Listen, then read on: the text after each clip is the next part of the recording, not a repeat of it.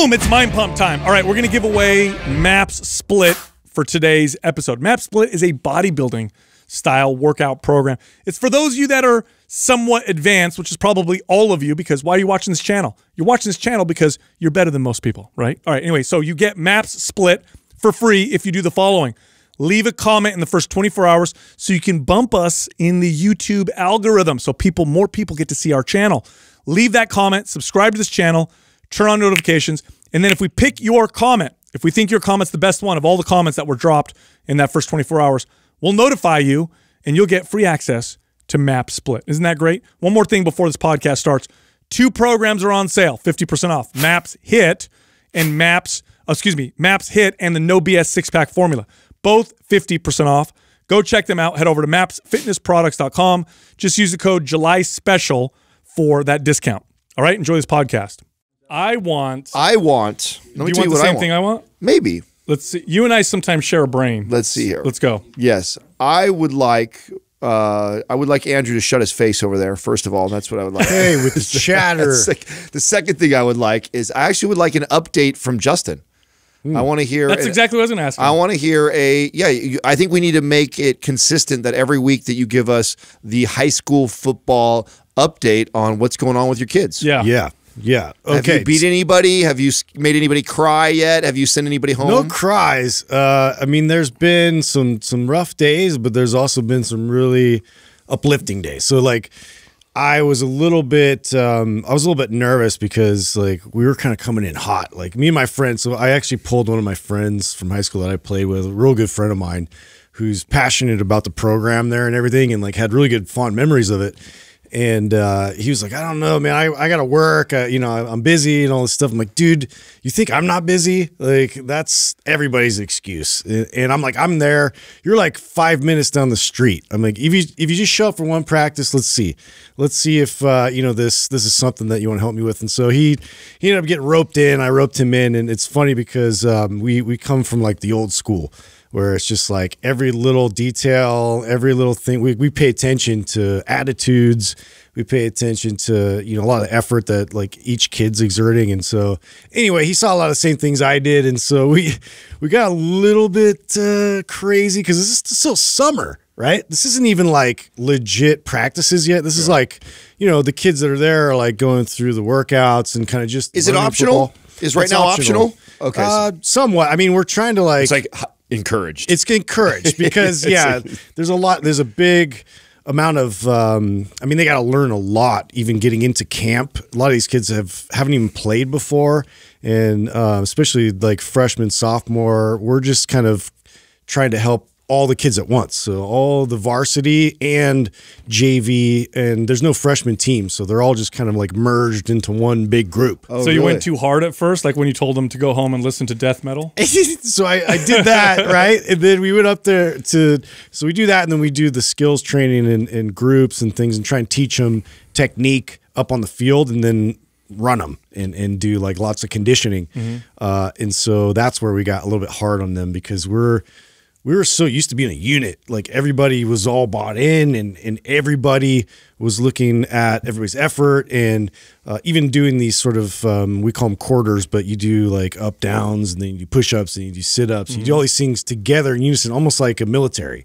And we had that so crisp and tight when we were doing them that like everybody, you'd come to the field just like, you'd know who we are. And so we had that mentality, and so some of the kids aren't doing all the reps, and they're kind of like cheating their way through, and we're just like, no, like this is not gonna work. This is not acceptable. Blah blah. And like, so we kind of went hard and put it on them to take ownership of it, especially the captains on the varsity. We're like, dude, this is a reflection of the team that you guys are a part of, and where you want to go with this thing. And so it actually like really resonated with it. We felt so fired up by it. Like my friend Bo and I actually went and we were like, we got to get a drink, dude. This is too much, dude. We were like, we gotta talk this out because we got too like fired up about it. That was so funny because we're so passionate about that. And then the next day, it was like this crazy turnaround of events. Like these kids were just like, yeah. you know, they're like coaching each other, they're lifting each other up. Like they actually great. took the entire team and ran what we call agonies, which are like these crazy, this hill that's like super vertical. And the whole team went with them, and they did extra after practice, and it was just like so encouraging. But yeah, we're like, okay, we need to like find a balance here and allow them to kind of take ownership of the team and get after it. So now, are you doing any specific exercises? Yeah, I was going to say that's what I'm most curious about. I'm curious about all of it, but what I'm most curious about is, you know, one, we've talked about this on the show a bunch of times about kids and posture and, you know, what their bodies look like. So are you seeing a discrepancy in, like, you know, kids today versus maybe watching, you know, our generation, like as far as their movement patterns and what are you teaching them? Are they picking it up? Like, what are you seeing with that? Lots of rounded backs, lots of externally rotated feet, lots of, you know, forward necks. Like everything is exaggerated completely to what you guys would think is sort of obvious things from being at a desk or looking at their phone all the time. Like you see that like super exaggerated. And so the frustrating part was a lot of the program previous to that was just like, let's just throw a million plyometrics at them and then condition them. And then also throw some barbell training in there and like some crazy technical power lifts and things like that. And I'm like, okay, we need to get back to the basics. And so what I decided to do to start implementing with the team was to bring in our zone tests before we even get started doing any of the workout. And it's great. It's great to see how that's immediately impacted a lot of just the overall mechanics and technique that I see now going into the weight room. It's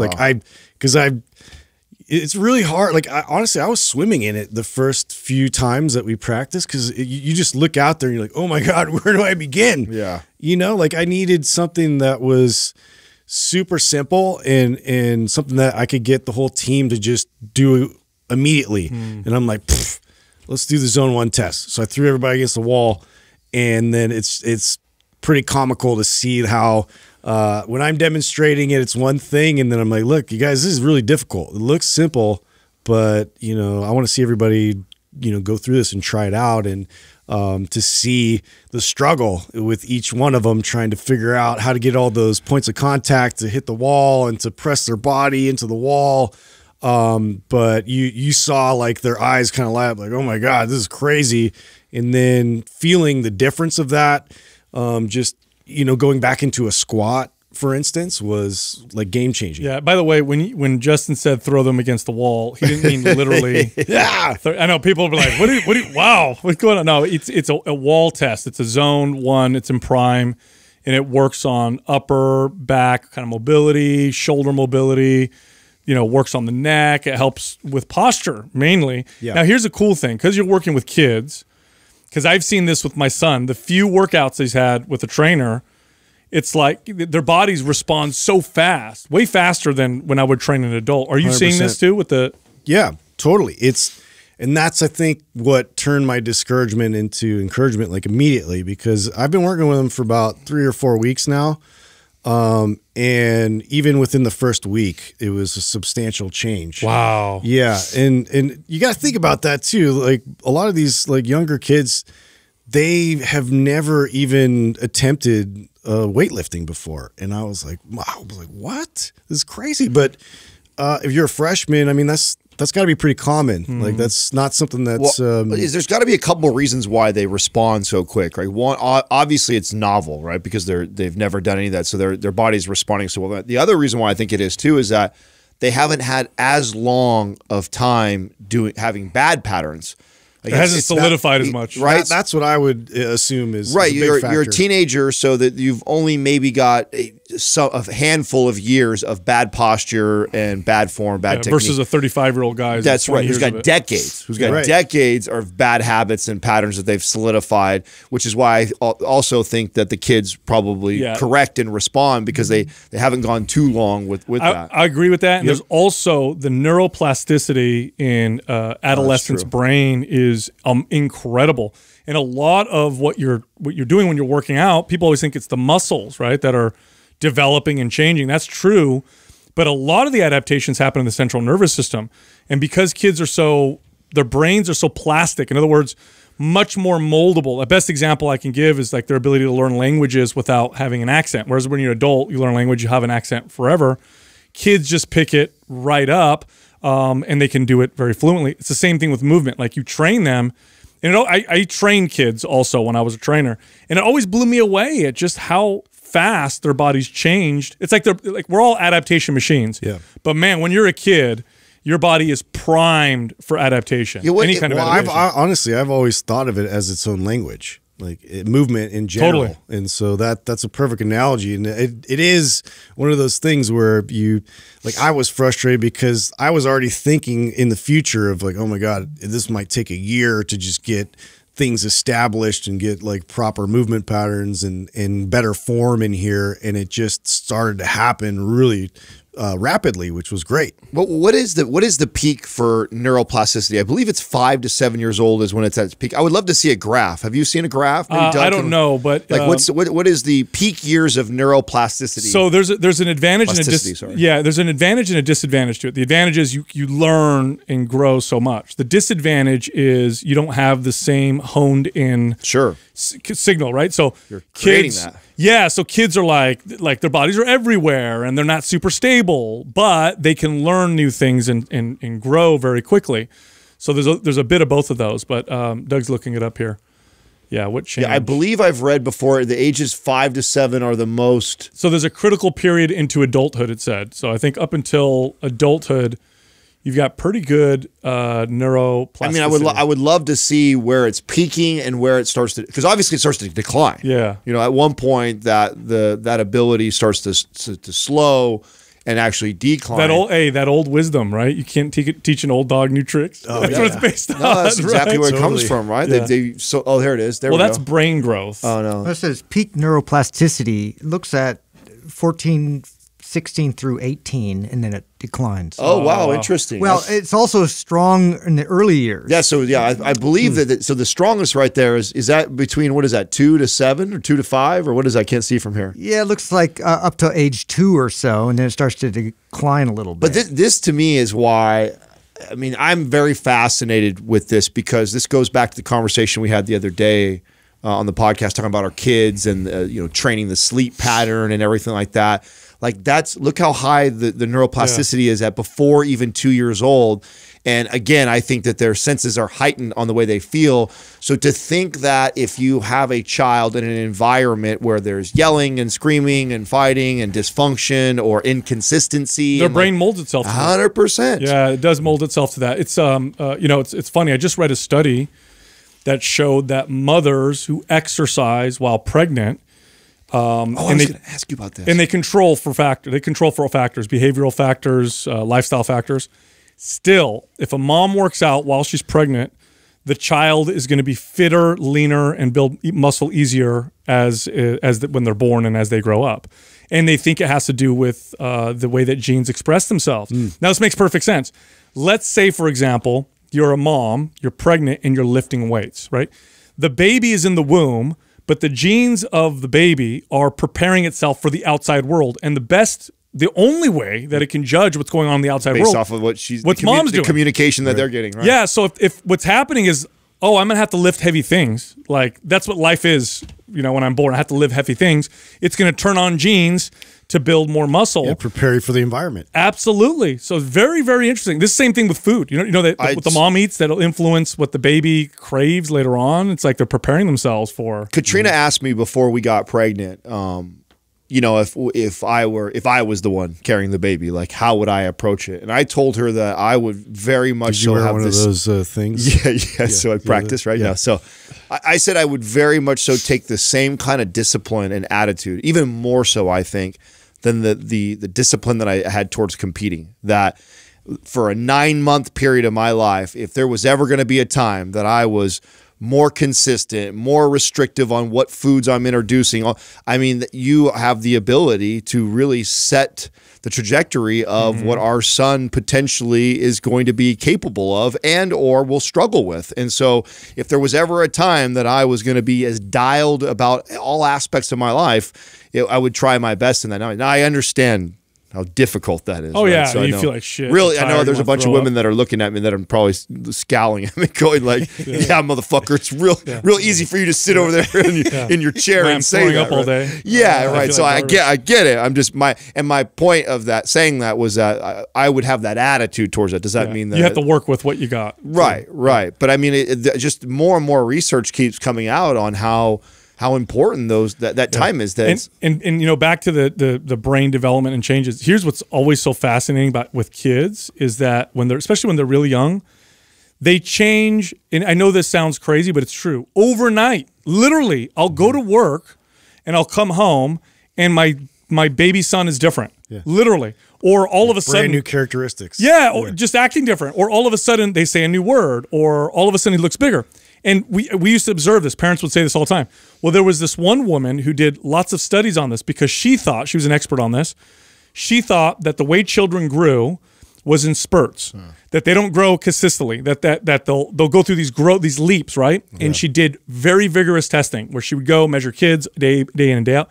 And sure enough, it's true. Yeah. If a child grows, 2 inches in a a that's all happened in a very short period of time. The rest of the year, there's nothing. Sometimes overnight. It's wild. That was in that documentary that I think we all watched, right? On Netflix. I've seen this with my kids. You just see, you see a period where they might even go through those growing pains because it is a few inches, like everything's happening all at once, and they're like, and it is they'll just leap, and then all of a sudden they're just a new kid. It's so crazy. Speaking of kids, so I just shared with you guys the other day about my best friend's daughter, who has got the vocabulary, and I taught her kosher. Yeah. A text yesterday. Her mom sends, would you believe this? We're in the grocery store yesterday, and the clerk looks down at her and says, "Oh, hey, how are you doing today, dear?" And she goes, "I'm kosher." No. I'm kosher. It's only made my day, dude. I was like, oh my God, it's so great. Just shows you, like, dude, back to the point of like that neuroplasticity. I barely spent virgin olive oil, no babies inside. 15 minutes of like practicing that with her to solidify that as her answer, and then like instantly. What's funny is it just hasn't happened with your son yet, but you'll say like an inappropriate word or something, or he will, and you'll get a reaction just because you can't help yourself, and that's it. It's solidified. Like I remember my son, my brother, when he was a kid, he said instead of saying fire truck, he said fire fuck. And of course, everybody reacted. Well, guess what he said all the time? It was fire fuck. That was his favorite word. And like, oh, dude, you remember the other thing I tried to tell you to do, but now you're saying. Oh yeah, I told you guys about when they figured out like the differences of people, like size wise, and who had some fat on them and who didn't, and like, where it just literally pointed out this poor lady they have no on filter. chair, and they're just kids hey have no dad, filter. she's fat, dude. I forgot to tell you guys. So this is crazy. So the other day, I'm outside walking my son, and there's this woman. She's standing outside smoking a cigarette, and she turns her back to me. I'm like, okay, whatever. And as I'm walking around her, she keeps turning her back to me. So I'm like, this is very strange. And I kind of noticed that. I'm like, why is she turning her back to me? Well, anyway, I go around the corner, and she doesn't see that I can still see her. She turns back around, pregnant, like 9 months pregnant. And she's smoking? Smoking cigarettes. Wow. And I'm like, no wonder she turned her back to me, dude. She was embarrassed that she's sitting there smoking cigarettes while she's pregnant. I know, isn't it crazy? But it still happens. That was a thing, by the way, 30, 40 years ago. Like, wasn't there ads at one point that said it was healthy? Yeah. Hey, do you have morning sickness? Try a cigarette. Right. Wasn't that an ad? Those are ads, right? At one point where they actually encouraged women to do it. Well, dude, my cousins were, when they were born in Italy, and they're all in their 50s now, right? When they were born in Italy, the doctor, this is the story, right? The doctor was delivering the baby, put his cigarette in the ashtray to pull the baby out. He's smoking it the whole time. Bro. It's a wonder people made it out and became normal, like with all that stuff. Dude, like Courtney, when she was in the pediatric unit, would see like some of the craziest situations. Right, you get like some people in there that were like crackheads and would smoke crack and all. But then the kid would be like super healthy, normal, everything great, and you're just like, thank God, like I can't believe that. Wild. Well, maybe that's why there's a lot of like weaklings these days. I don't know. Maybe because they need a little more extra diversity in there. Yeah, not sure if that's the right. I'm just kidding. Anyway, you guys want to hear a crazy study? This is one of the craziest studies I've ever read because it highlights the complexity and weirdness of human physiology. So check this out, right? Okay. So they did a study where they gave 2 groups of people 2 drinks to drink before they worked out. Now the drink had some sugar in it, And Both drinks did? Both drinks had, everything was identical except for one thing. One of the drinks was clear and the other one was pink. It was colored pink. The pink drink, and they tested this several times, the pink drink improved performance by almost 5%. 5%? Because it was pink. Why?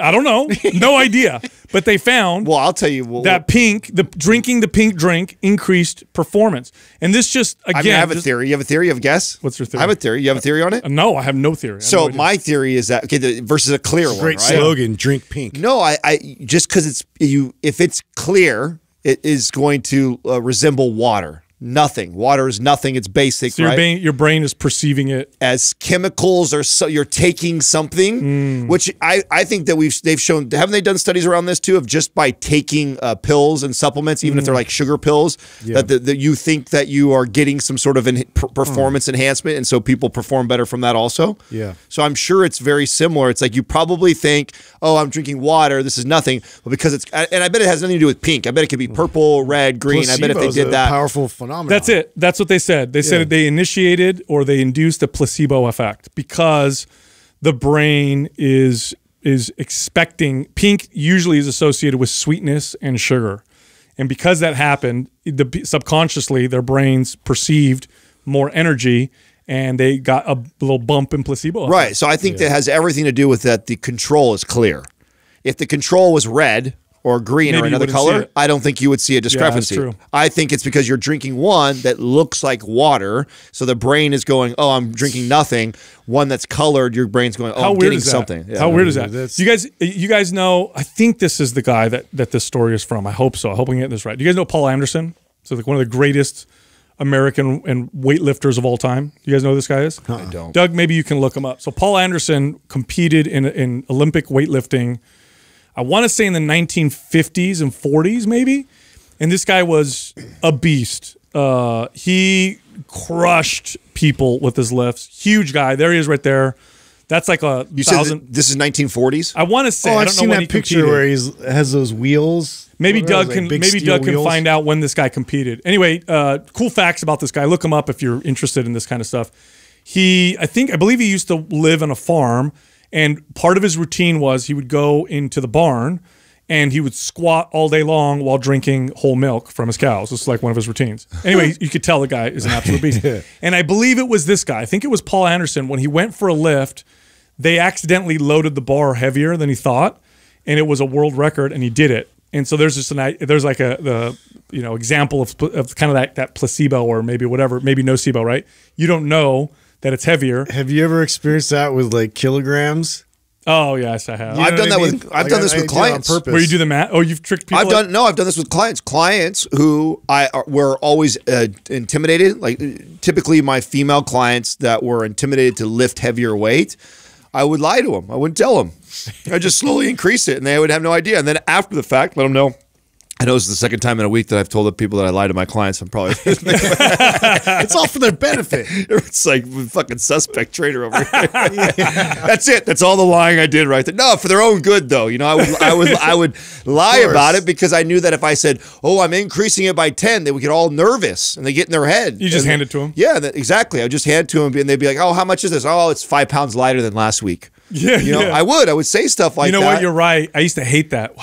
How much is this? Yeah. And it was usually the female clients because they would be more afraid to lift heavy. Yes. Yeah. How much weight do you get? Whereas the Yeah, guy yeah. clients always want more. It's Right, appropriate. exactly. Yeah. Yeah, I always tell them it's a little bit less than what it was last time. Yeah. Like, "Oh, don't worry, it's less than what By it the was way, last it's just, equally annoying would be the male clients because the ego time." goes Who both want to ways. add more all the time. Oh, dude, I could do more. I could do Yes, more. they're doing. I'm watching them do their form, and I'm like Not borderline with not good. And I'm thinking, okay, we need to go a little lighter. And then as soon as they put the weights down, they're like, "Yeah, I think I could go up another, 10 pounds." Like, no, bro. That technique wasn't very good. In fact, that was too heavy. You can't go up 10 more pounds. It's not gonna work. That's but- funny. Did you yeah. guys hear what's going on with OnlyFans? No, I don't keep up with that. No, don't lie. Look how look how both you guys get all fucking embarrassed and sweaty right there. Right okay, away. I don't. Just like, First of What all, do you mean? Have you been watching me? what? Huh? How do you know I have an no, account? here's the thing. I do not understand how you can make money charging people for naked photos when the market is flooded with naked photos. I don't Because there's a understand it. connection to the person.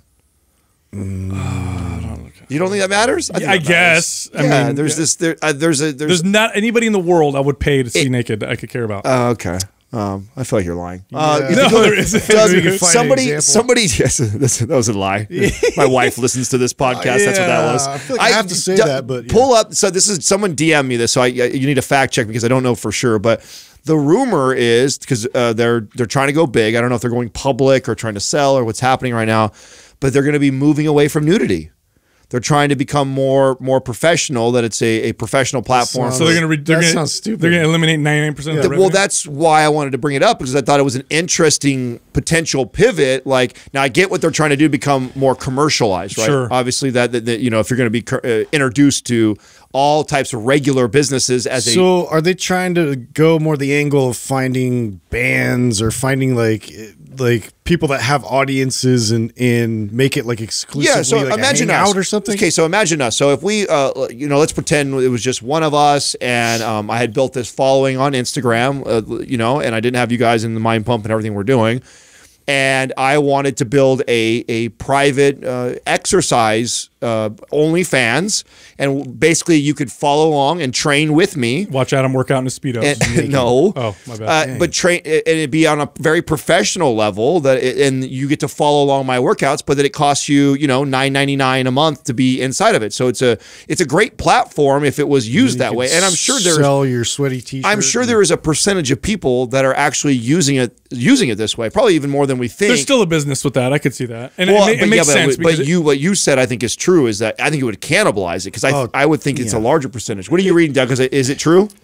It seems to be true. They're looking for $1 billion of funding. That's why nobody wants to fund them because you're connected to smut.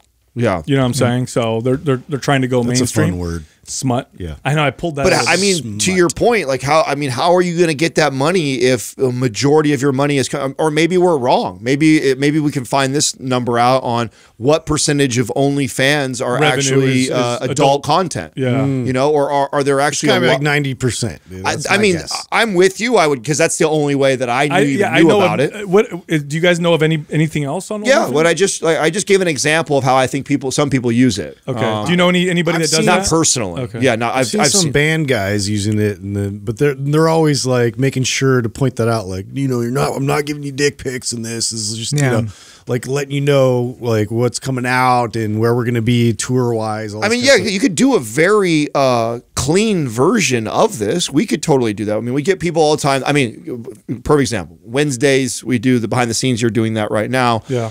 You hate it, but people love it. People do more than double the views come in on our Wednesdays when people get to see a behind the scenes view. So there's obvious a demand for that. You could easily make money off that if you wanted to and say, hey, if you want to get the behind the scenes of my inside of my life, what it's like with my kids and wife and what I eat and what I train, it's $9.99 a month, then you get access to that. So there's people that are using it other than just nudity. I just think that's what we know or what's most popular. It'd be interesting to see. It's weird, but yeah, maybe ends up happening. Speaking of which, with that kind of stuff, it's funny. I got messages because of that workout video, and then you know that we posted on the podcast channel on YouTube, and people are like, "Oh, why don't you guys do this kind of stuff more?" And you know, the funny thing is when we started Mind Pump, and this is just for the audience, one of the things that we disliked most about fitness, or the fitness industry, I should say, was the way that it sold itself. And the way that it sold itself was, look how cool I am, look how buffed I am, look how ripped I am, or how sexy I am, look at my ass, look at my biceps, my abs, whatever, and then buy this product. We hated that so much that we never did it, and we didn't want to do it. Right. So it's very reluctant. Like when we do stuff like that, I feel a part of me going like, oh, okay,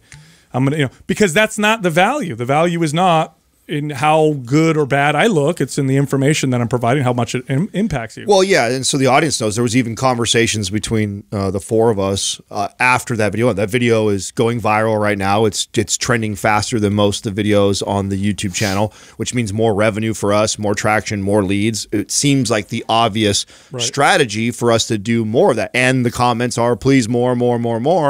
But the truth is, like, we also don't want to get caught in that. Like, that just because it drives more revenue and more people want to see that, we also are trying to change the conversation around fitness.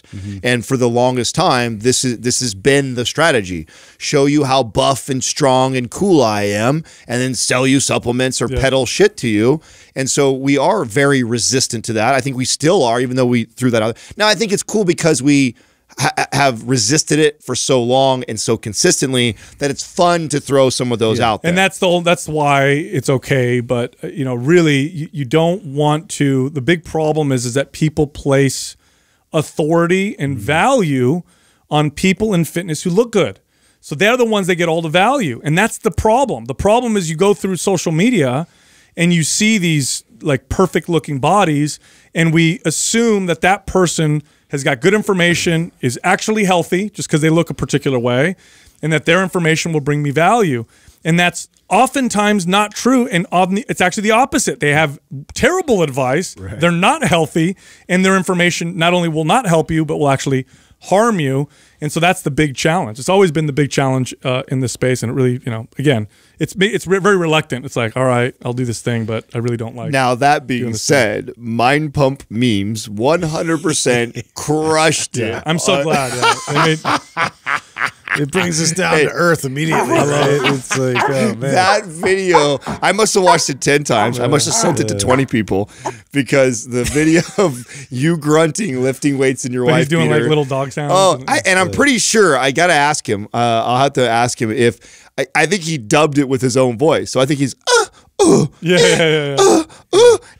So I think he actually dubbed it over on your Dude, I am so unaware of my face and sounds when I work out. Did you ask Jessica what I asked or what? No, that's not what my face is. It's not your own face?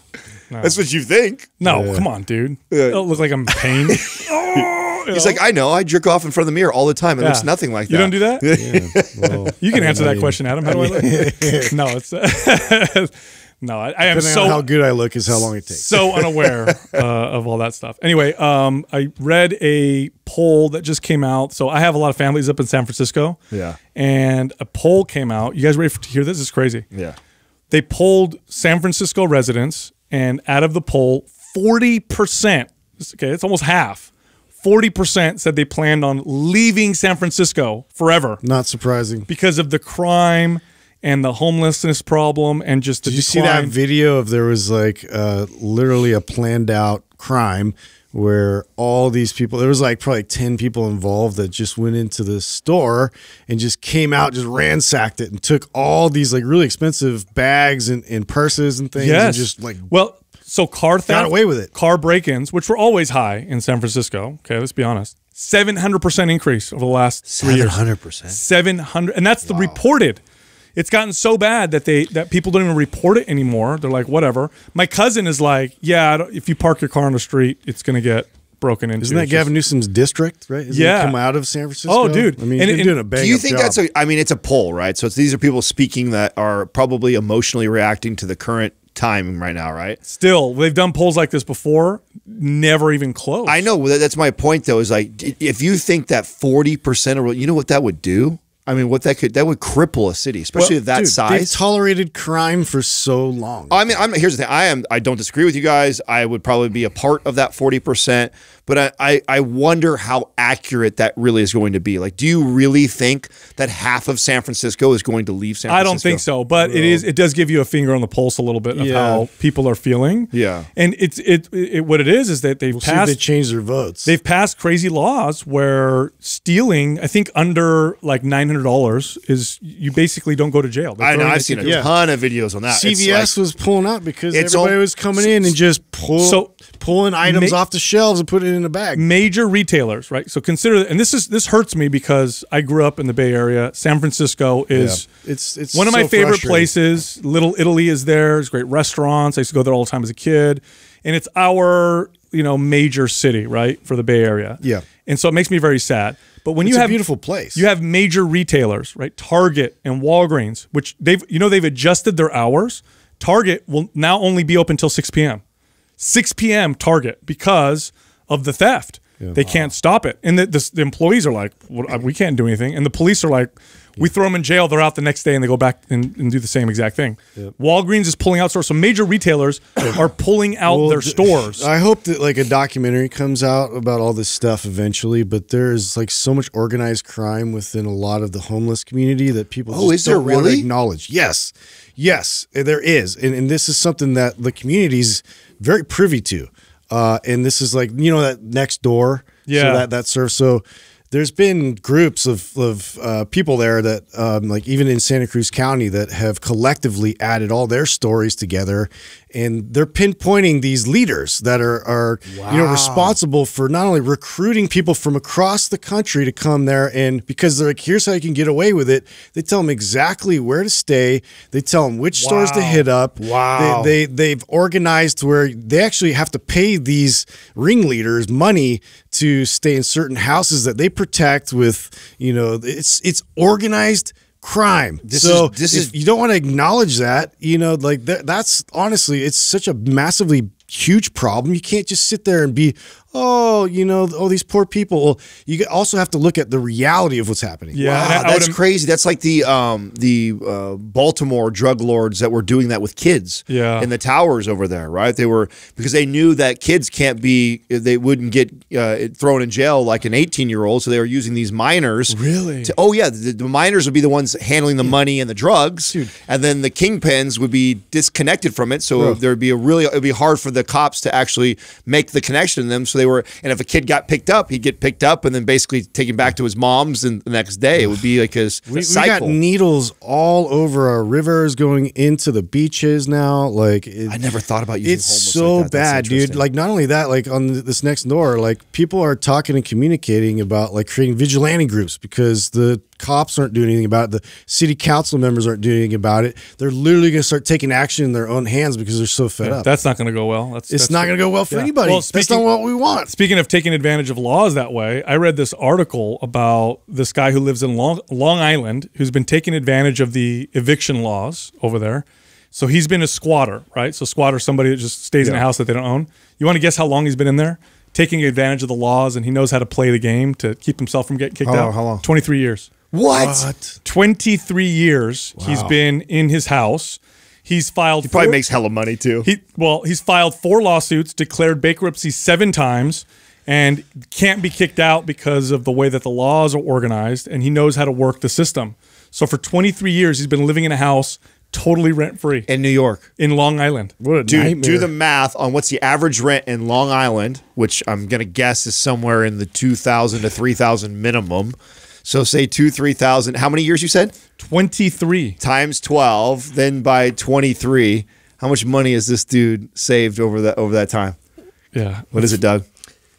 It depends on the size of the house. Yeah, but there's not like an average rent. You didn't do average rent of Long Island. Well, I did. Oh. But okay, let's just say $2,500. Okay, that's a good guess. That's what I thought. 2,500 times 12. We'll do the math here. Yeah, Carry the 2. Yeah. Oh wait, the number guys. You said 22 years. 23. 23. That's $690,000 in today's dollars. So hey, check this out, right? So the house got transferred to another bank or whatever, and this bank, they're like, we got to get him out of the house. Okay, remember, he's been living there forever, not paying anything. The bank's like, what do we do? They offered him $20,000 cash to leave the house. He's making money. Wow. He's making money. They offered him 20 grand. What's that called? It's called keys. Something. That's a strategy that like they do on foreclosures. I forget what you call that, but that's common practice. Like if there's somebody who's living in a house that's foreclosed on, and there's somebody who wants to pick the foreclosure up, the cash for keys. That's what it's called. So they do cash for keys, where to incentivize the person to leave the house and get out of there and not destroy it or doing like that. They do like a cash for keys, where these people that are already getting foreclosed on, already not paying their mortgage, also get a kickback on their way out. Wow. What am I doing paying like rent and stuff? Well, yeah. I'm a sucker. Why are we working so hard? This is crazy. Yeah. All right, so I'm gonna take a left turn and talk a little bit about some tech science news. I just read something very interesting about Google's latest quantum computer that blew my mind. Okay. Blew my mind. And you understand everything you read. Because every time I read those articles, it's like No, but I understand. no idea. I I'm understood. dumber than ever. I understood the speed at which this thing processes. Well, I was going to say, start this at the very low level for me here. So a quantum computer is supposed to be able to do what, first of all? It processes at speeds that normal computers can't even come close to. Yeah. Can't even touch. Okay. But through using quantum mechanics, and that's as far as we're going to go. But okay. Yeah. No idea what that means. We'll just roll with It has a big flux capacitor in it, is what you're saying to it's me? got that. Yeah. Hey, do you You ever can't watch? even quantify it because it's quantum. Wow. I'll go back. I'll get back to the statistic. But do you guys remember that show? It was popular in the '90s. Quantum Leap, I think it was called. Yes. Yeah. Remember that guy? Love that show. Oh, yeah. Where he'd be in like someone else's body. Yeah. Yeah, it was kind of a good show. I wasn't love it? that You'd show. look in the mirror and be like, oh, hey. Yeah. Oh, I'm. That's who I am. I'm a Yeah. woman today, or I'm a whatever Yeah, today. totally. Yeah, and the music was very stood out. Anyway, so check this out, right? So this is the part I understood. So they took a math problem that a normal computer, the fastest computer, would take 10,000 years to figure out. So they took this problem, this very complex problem, and they know that a regular computer or equation or something like that would take 10,000 years to solve. We have a math problem that would take that It's long? not a math problem. It's an equation, and I don't know how to explain it. But let's just Okay. don't do the whole fucking. proof Well, thing. I can't. It's not. I'm trying to prove you wrong. It's just that right away that sounds weird to me. Like, how do we? Who writes the math problem that takes Sounds like 10,000 a years to Matt solve? Damon movie. That is, makes, I don't know, but they just said, look, it's a problem that they know based on all the variables and whatever would take the average computer or the fastest computer 10,000 years to solve. Okay. Wow. Google's quantum computer solved it in 3 minutes. Wow. That's the difference in speed between the two of them. And now keep in mind the quantum computer technology is in its infancy. Yeah. Which still hasn't even So come. another question that you're probably not going to be able to answer is like, so where does this apply in real life? What? Yeah. So okay, what predictive what- analytics? Oh my God! If you're trying to figure out equations for dark matter or for complex genomes, or here's where it gets really crazy for me. I mean, I didn't even know that I didn't know that a computer struggles with some of these math problems. I thought almost all computers are just like a calculator. As fast as I can push it in and do plus or minus or times whatever. I think it's more shoots it back. complex than that. Yeah. Oh, obviously, because you just said there's a math problem that takes 10,000 years for a computer, so it's not. Unless it's the typing that takes 10,000 years No. get it in. Stupid. I mean, it doesn't make a lot of sense to me, man. I don't get it either. But here's the part Just sounds really Here's the part interesting. that blows me away, right? Cracking passwords. So if a computer is trying to crack a password, oftentimes it has to go through, and let's say there's a password that's 10 figures or whatever Right, long. there's 100,000 and different It's variables. numbers, it's it's letters, it could be uppercase, lowercase, it could be symbols, right? So there's how is cryptocurrency going to be safe? I don't know. So that's what I'm saying. So to figure something like that out, there's a formula, and to figure out every possible Is that what makes cryptocurrency so? Because it's encrypted, right? Yeah, well, it's not encrypted. It's on blockchain. And Yeah. is that what Blockchain. makes blockchain so? I mean, we're so it's- out of my league right now talking about this. Yeah, let's talk about bench pressing. What are we doing? Yeah, and F you if you think that you know all this stuff, because I haven't met anybody who can know. explain this very well. to me. I saw a Joey Schwoll video break it down, and that's the level. Can we I'm call at, Joey, dude. please? Yeah, please We get can Joey on the get phone. Joey to break down. Please some- tell me. Brilliant. to break down some blockchain. Yeah, but for think us. about it. Passwords and shit won't mean anything because it'll figure out right away with every possible variable or whatever. It'll be able to process it all almost instantaneously. Yeah. So what the hell is that going to be? Jeez. I mean, that's going to be crazy. Eventually, they're going to tell us how to live. Well, think about it this way. More powerful computers have to figure out, have to process and figure out equations to produce graphics. So CGI now compared to CGI 10 years ago. Thank you. Now that translates to me. That Right. makes sense, because I know that in order to do something like that, Right. takes a ton So of imagine going into a fully immersed CGI world where it's connected to you somehow, to your brain, and you feel like you're in another world. That would take computing power that is it doesn't even exist, right? Yeah. Quantum computing potentially could do that to where now it can literally create a You reality. can't even distinguish the pixels or anything anymore. It's just all. What kind of brains does it take to create something like this? Well, the thing is, you create it and then it keeps recreating itself. Tons of brains. There's a lot of brains involved. Oh, let's see here. So blockchain is not immune to hacking, but being decentralized gives blockchain a better line of defense. To alter a chain, a hacker or criminal would need control of more than half of all the computers in the same distributed ledger. It's unlikely but possible. Okay, so Yeah, but they're not talking about quantum computers. yeah, all of that meant nothing to me. I have no idea what I just read. Well, what it does say is that it's not immune to hacking. Oh, yeah. I mean, so and if you're saying that we're about to have this computer that can do crazy shit like that, that's a concern of mine. I mean, I would be concerned. Concerned that you're going to get your blockchain. Well, wasn't If it all you- my money's in blockchain? Yeah. Well, wasn't it you? Was it one of you guys that brought up what Snowden said about it? I think. Oh yeah, you did. Oh, it was me. Yeah. No. Sometimes I just say smart shit. Who was don't it? even Is realize that was some me. other guy? your brain's always making room for new information. I already said it. Get rid of it. Prune that off. We don't need that anymore. No, he did. He said that the wallets or the services that you buy them through are easily hackable. Yeah. So you're Until they solve that. Yeah. until they solve that, then you're totally completely screwed. So anyway, so I wanted to ask you, Adam, now that we have you on camera, I noticed that you were sitting there with a box of Magic Spoon and just eating it like a stoner. We just like got a strawberry and homeboy's already no milk. You just your hand in the box. Well, and one of just you crunch. turds ate all the bars that were in. So I've been lately in the mornings. I put I should shout the company out because this is a company that sent us free stuff. And I've been eating their protein bars. I actually like them, and I don't know the brand, so I'm it's Mountain Ops. What'd you say? Mountain Ops. Mountain Ops. Those I think guys. so. Okay, so Yeah. shout out to those guys. They had some bars that I really like. So, anyways, I've been eating them in the mornings, and this morning was so hungry, and I was like, oh, that's all right. I'll get to work. I'll have a bar right away. I went in there, none, gone. So somebody else ate it. You know, it's not me. I can't have. Yeah, and then I went to go look for our Paleo Valley beef jerky. None, gone. threw me under Even the though we bus, just though. got an order of that, so that was completely gone.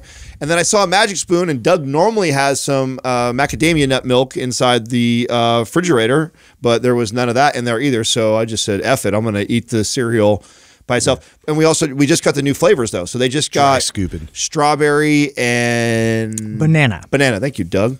And I was dry. What would you call it? Dry cerealing.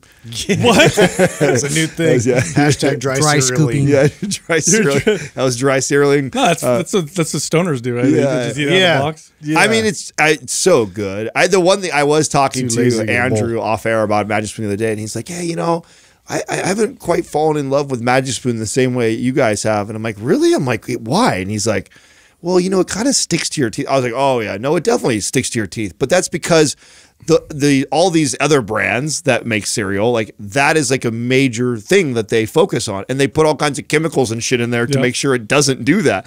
Where because this is all natural and real stuff, you do get that a little bit. And so I just remind myself as I'm getting it out of my teeth that it's like, well, that's what I get for eating something that's healthy, grain free, whey protein, Yeah, sugar. no sugar. It's like, it's a magical formula. yeah. Good luck. Yeah, I mean, you could definitely have some crunchy, hard, doesn't stick in your teeth fruit. Now I got another question for you because I know you grew up and you guys had money challenges growing up. Did you ever eat cereal with water? Oh, I have. Yeah. Oh yeah, absolutely. Really? You just run out of milk. Oh, and you yeah, just throw some that's water. exactly what happens. So there's many times where, in fact, I mean, I grew up in a time or whatever where we watched milk prices, right? So like if milk was, I was like, oh shoot, milk is up, like we had we have to ration it, you know what I'm saying? Or the stock market. Milk's up today. Real talk though, dude. Like I mean, Kids, we're having water. I mean, that seems Cut so our crazy. napkins in It's half. crazy to me today, right? Because I haven't looked at something like that in a really long time, and to think that for most of my young life, I could tell you the price of milk. Like, oh, it's $2.89 right now. Oh, it's $3.20. Right? I mean, Wow. I would be able to tell you that as a kid. Where I don't even know what milk is right now. Do you know what milk is a gallon? No, no idea. Doug, what's milk a gallon? Expensive. I feel like you Good would know. question. I feel like it's like $6, $7. $8. Oh my God, look at you guys, a bunch of freaking. I do some shopping. Yeah. Justin I drinks. contribute to the house. Justin's a milky guy. He just Well, then crushes. again, I drink a lot of milk too. He does. I know when we my go. wheelhouse. When we go up to, Did you not get any sun when we were out in Truckee? what do you mean? He's hella dark for him. That's dark. Don't pull him up that high. Jesus. Enjoy. What are you doing? Because, dude, I not like everybody else. I don't care. I'm not out there just. I need to get dark. I like the way. Shut up. Ooh, I care so much. Don't be a hater 'cause you I can't. care. That's everybody, dude. Oh, God. Stop caring so much. By the way, it's $3.60 a gallon, according to this average Wow, price. I was way off. I'm assuming though that's non-organic and that type of thing. And not We California. like the good stuff. And is that a lot? I mean, I don't even know if that's a lot. Sure, we that tax seems the like it's shit cheap out to of me, it. but Well, I remember. I mean, it was down in the two. It was two something, maybe even $1 or something when we were really young. I know that like milk was for sure. I remember it in the twos. I don't know if I remember it $1. I thought I remember $1.89. That's in my head right now. So, yeah. You ever drink powdered milk?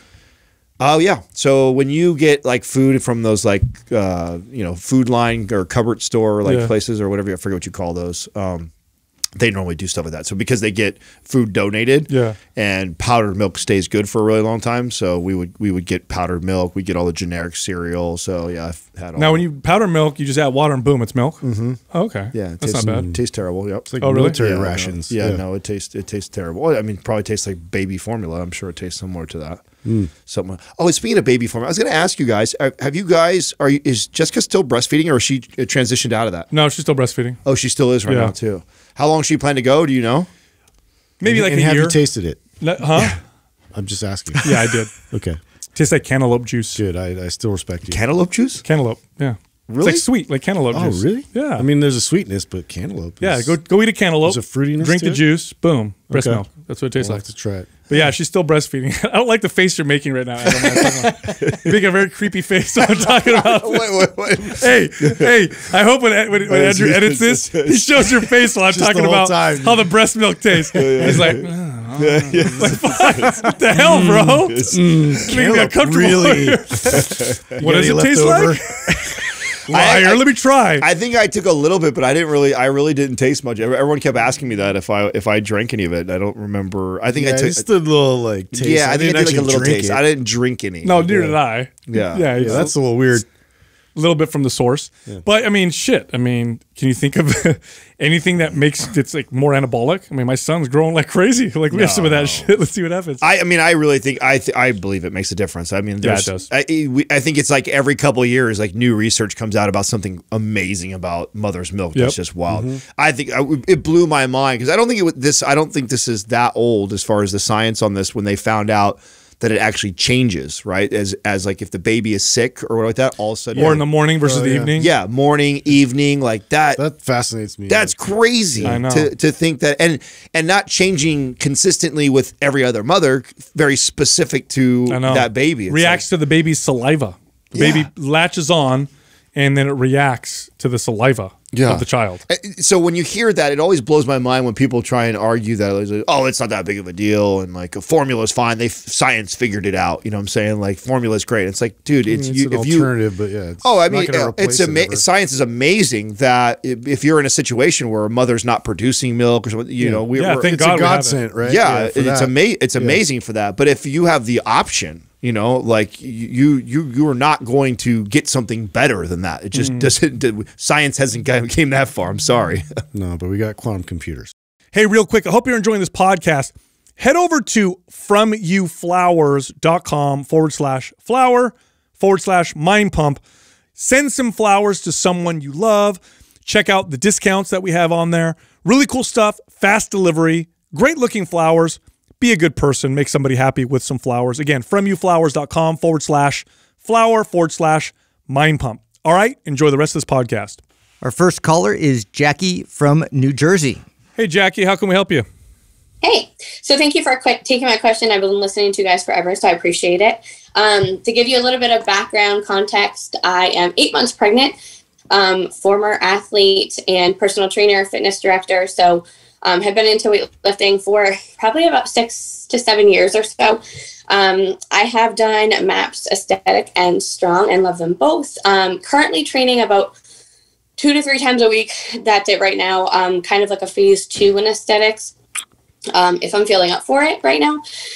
So I have a 2-part question. The first part is, can I still make physical progress in the 3rd trimester, or should I really just focus on trying to move and like trying to feel good?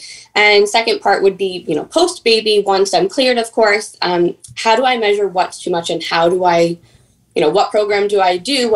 How do I get back into things? Yeah, no. This is so common with athletes and trainers and coaches. Of course. To shut off the athletic, competitive mindset of I want to make gains and progress. Impossible. Yeah. And absolutely is not. I mean, I had to have this conversation. Dominate this pregnancy. Katrina's the same way. She's a collegiate athlete. She's been into fitness for many years. She was in great shape going into the pregnancy. And so this was the same conversation I had to have with her. Is like, honey, this is not about making gains or progress in your body right now. It's about maintaining, being healthy, and it's all about the health of the baby, not about you at this moment. And so you got to remind yourself that and like I told her, it's amazing how resilient the body is, especially for someone like you who's been training for as long as you've been training. Your body's going to bounce right back, and your priority should not be to try and make gains. It should be about optimizing how you feel on a daily basis. Yeah. Now, of course, there's going to be some people that can progress in the third trimester. I really, really, really advise against even aiming for that. Now, the first trimester, totally different. That's like, the first and second trimester, depending on if you have morning sickness and all that stuff, sometimes people's performance gets better. But what you're really trying to do is set yourself up for a great rebound after you have the baby. And then, of course, it improves or impacts the health of the baby. In fact, I just read a study that talked about how the ability of a baby or a child to build muscle and burn body fat is actually improved when the mother exercises, probably due to gene expression, right, because of the environment that the baby's in. But yeah, no, you're going to go in and just listen to your body, train yourself to kind of maintain a little bit. Obviously, in the third trimester, you're not going to do a lot of core exercises like you did before. There's probably a lot of split stance exercises you're not going to be able to do because your belly's in the way, yada, yada, yada. Post-pregnancy, here's the deal. Go way easier than you think, okay?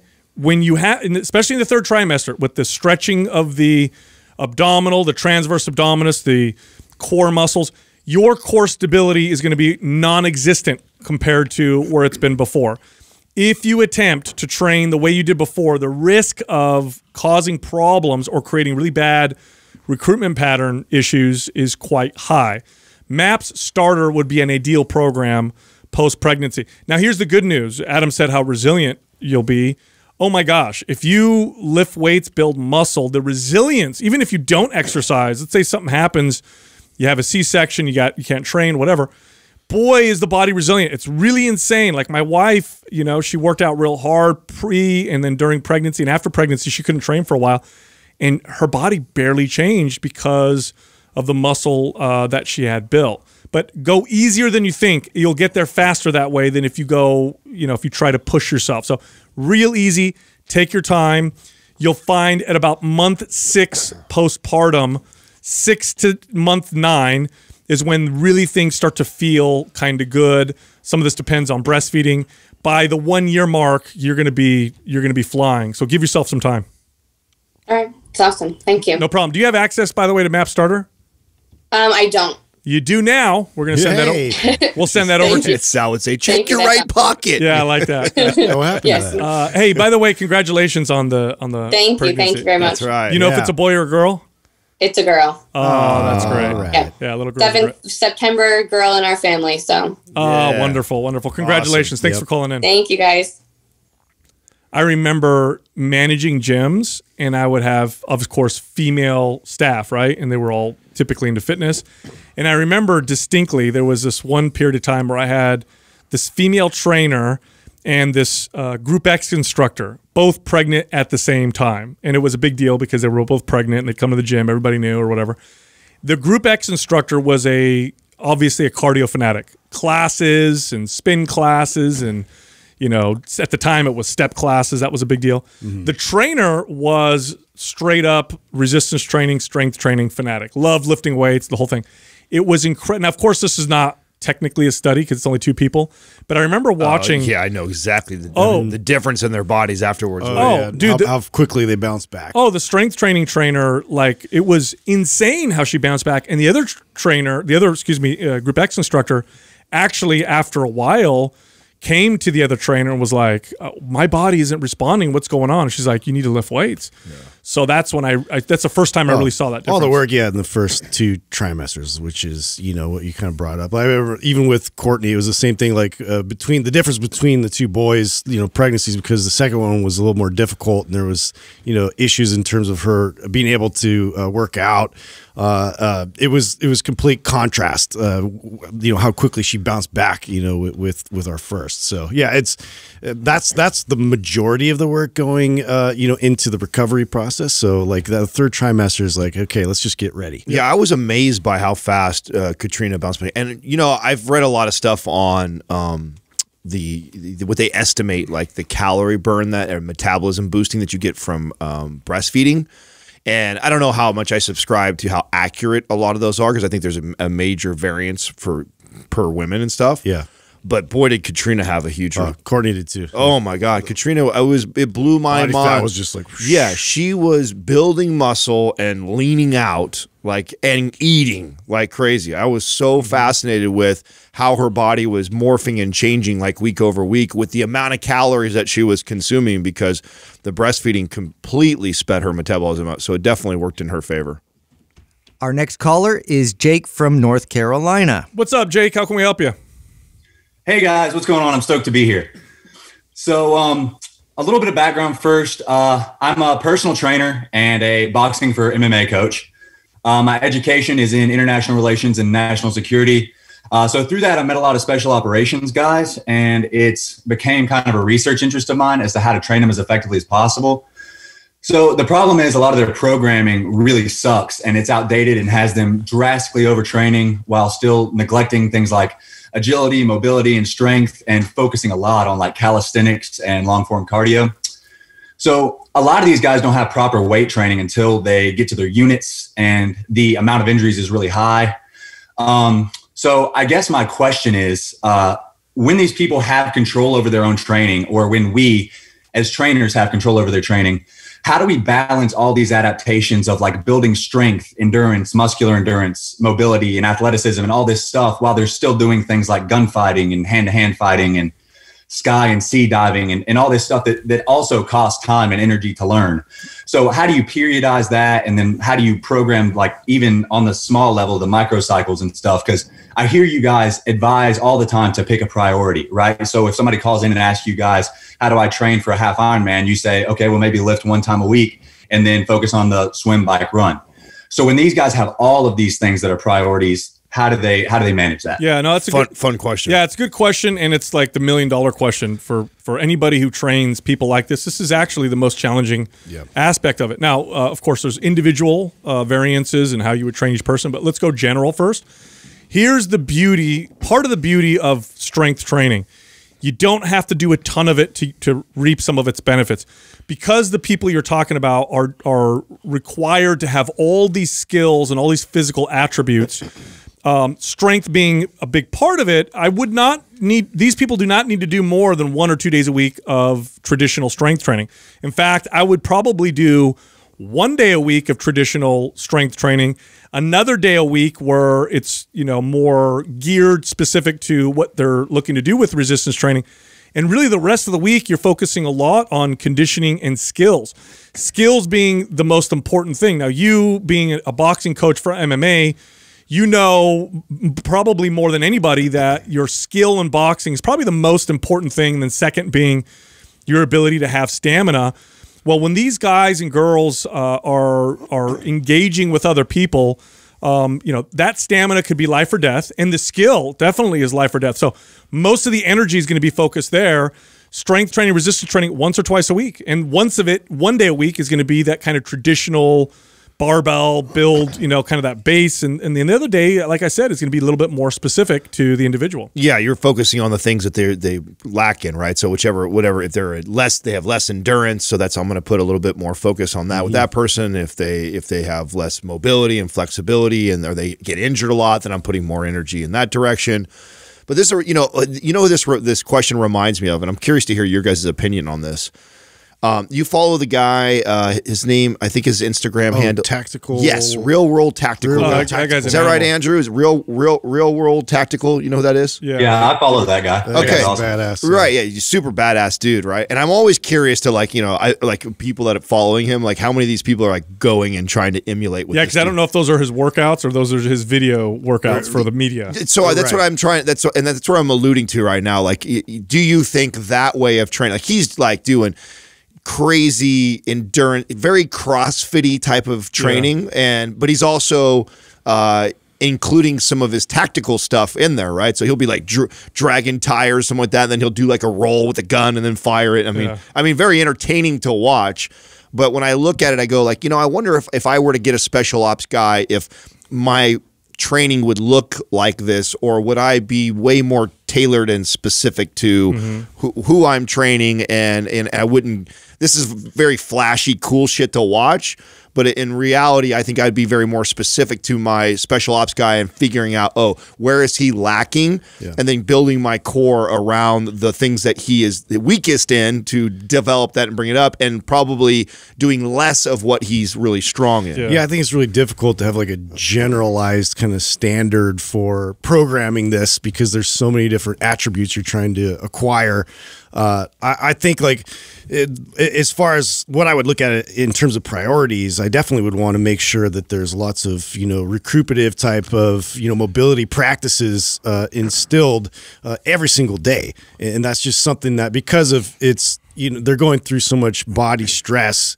That's something that I would prioritize that, beginning and, all throughout the day to really make sure that, longevity is considered while going through all this sort of chaotic type of stress on the body.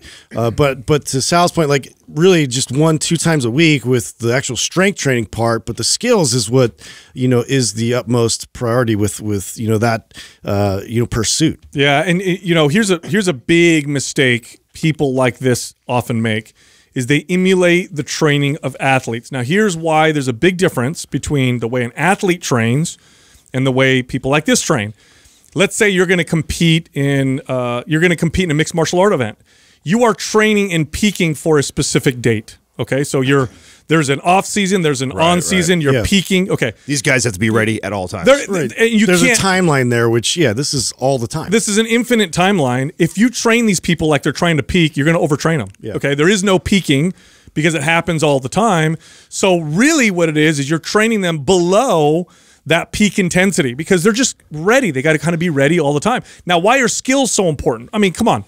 You could be the fittest, most awesome person in the world, but if you can't accurately fire your gun or operate under duress, none of that really matters. So, a base of strength, maintain mobility so you reduce injury, do some athletic training in there, and then skills. Let's be even more specific. I feel like we're giving my boy like nothing right now, just fucking talking about a bunch of stuff that he's already heard from us. Like, so let's kind of build that, right? As generic, but as specific as we possibly can. So would it look like this? This is what's coming to mind to me right now is I think I would have a 1 to 2 day a week, very foundational MAPS anabolic-esque training routine. And then I would have 3 to 5 days, depending on how much they're handling throughout the week, of skills training. And then the way I would dictate the skills training would be I would write a list of all the things from hand-to-hand combat to endurance to rucking to, body weight strength.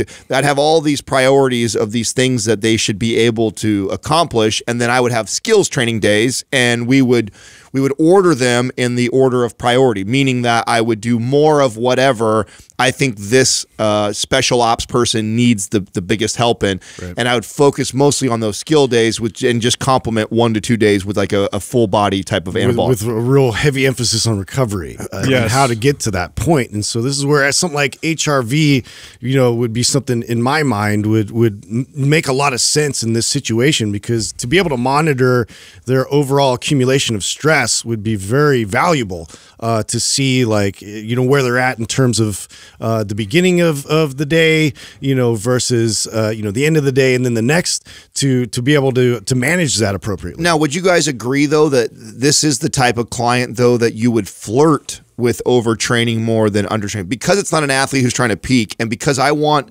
mental and physical resiliency from this person. I'm probably going to flirt with that line more often than not than the other way around, because I don't care if he loses a little bit of muscle or he didn't, or he trained a little bit overtrained, so long as I'm looking out for injury and I'm not overtraining in that way. But as far as training their endurance and their mental fortitude to get through, because I feel like that's so important. Like you don't want to be so concerned of like, oh, I don't want to like overreach a little bit because I want to build the most muscle for this person, when I know that shit doesn't matter when they get out into the real world and they got to fucking fight for their life and they got to go for 16 hours straight with no sleep, right? Yeah, I would go the opposite. No, I would not flirt with overtraining, because when you're pushing that line all the time, and remember, this is a job, so they're doing it all the time, right? So now you're at the line, you're doing this job all the time, life is stressful. I think that would be a mistake. What I would do is I would play under overtraining. The resistance training I would do is 30 to 45 minutes. That's it. So 30 to 45 minutes once or twice a week.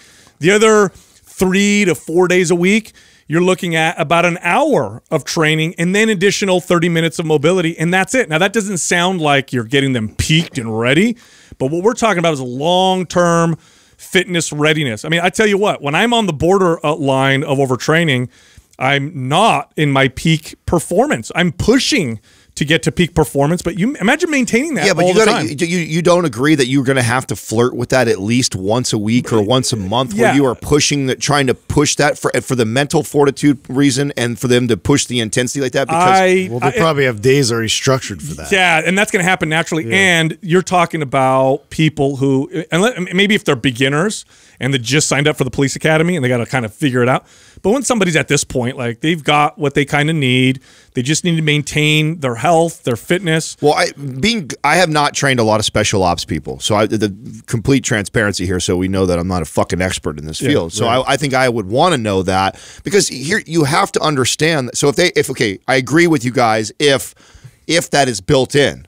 But you can't train this person always under a little bit for an hour, when then real quick they're going to be out in the field for 16 hours and be beat up all day long, and that's like the most intense thing they've ever experienced, because you haven't given them that. I think they'll be more prepared and better to deal with those things if they're good fit, but under that limit of overtraining. I would only do that if I could test it immediately and see, like, again, with heart rate and things like that, or like, lactate threshold, or whatever. Well, like, I love those types of tests, because then I can actually appropriately see how quickly I can recover from the stress. I love what you're saying there, because our good friend Corey Schlesinger, who, shout out to him right now, who is out there with the Suns, who are in the championship right now, is the strength and conditioning coach, who came on the show and talked about how he utilizes HRV.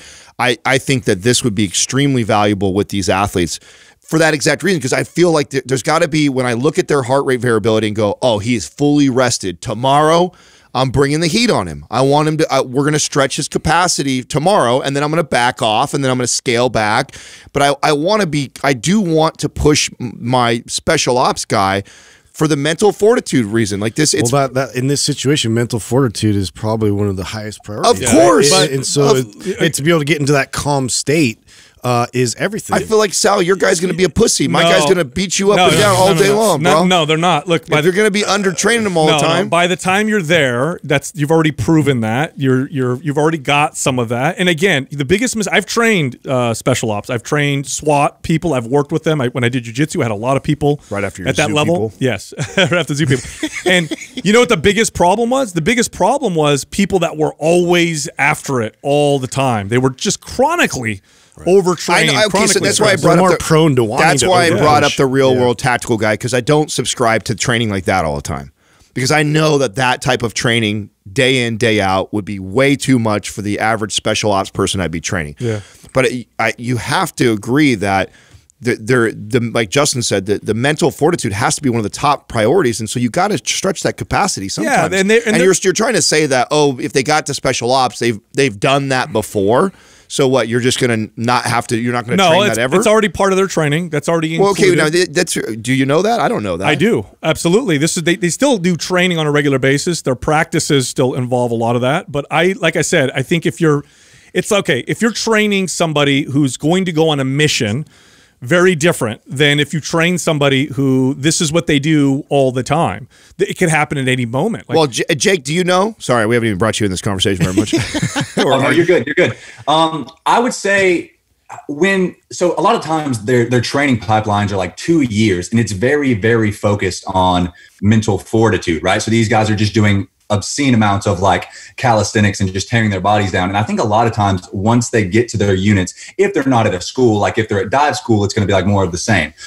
But if they're just training and trying to get better, it's a lot of more like, okay, let's actually go for strength now. And let's actually try to build athleticism. Because I mean, we were selected then because of our mental fortitude, if that makes sense. Okay. So Sal's right. Sal's right here. Yeah. Yeah. So if I could kind of like take a step back though, you guys recommended like maybe 2 foundational, or I should say fundamental strength days. So would you then would you take a phasic approach to it and kind of like drop everything else? Like say, your 5 mile runs for time. Would you drop that down to like maintenance volume? And then on the fundamental strength thing, would you take them through like maybe, okay, on our 2 fundamental strength days, it's going to be like a mesocycle of like MAPS anabolic. And then after we get done with that, we're going to switch to like more of a phase 2 MAPS performance type thing. Yeah. I would still phase it. And I would do one. If you have the ability to do that. Yeah. And I would do one, longer run during the week. And then the rest of the conditioning is going to be sprint based. It's not going to be kind of like these long distance type runs. You're looking at speed, performance, agility, that kind of stuff. I mean, I don't know how often you guys in the field are having to run 5 or 10 miles. You still need that stamina, but oftentimes, from the people I worked with, it's like you got to react fast, you got to be quick, and you got to sprint. And sometimes the sprints are longer than a sprint, but it's typically not like this long 6 or 7 mile, type of pursuit. So I would incorporate that kind of stuff, agility work.